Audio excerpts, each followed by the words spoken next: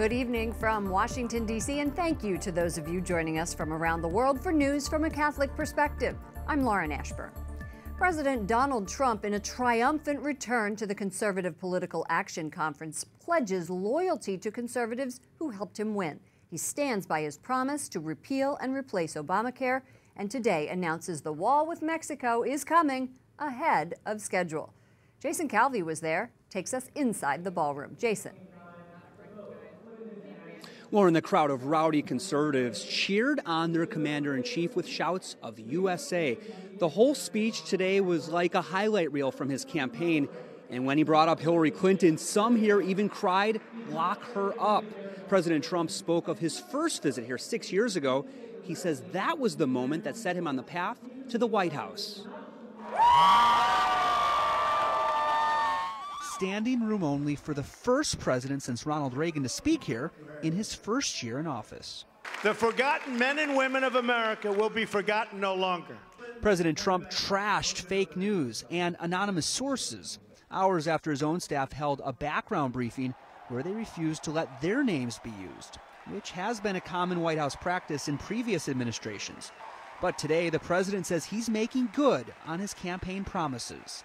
One by one, we're checking off the promises we made to the people of the United States. One of the pledges, to make America safe again. We are going to keep radical Islamic terrorists the hell out of our country. He says that goal is possible with help from above.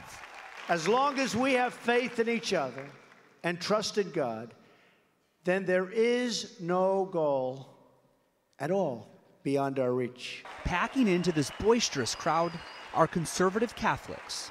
Matt Smith of Catholic Advocate was Catholic liaison in the George W. Bush White House. I think a lot of people of faith felt forgotten and really let their voices be heard once again during this last election. They saw years of our religious liberties being trampled. They saw years of an erosion of the sanctity of marriage. President Trump first test drove his Make America Great Again slogan 6 years ago when he said here, "Our country will be great again." He then trademarked the catchphrase in 2012, soon after Mitt Romney lost to President Obama. Lauren?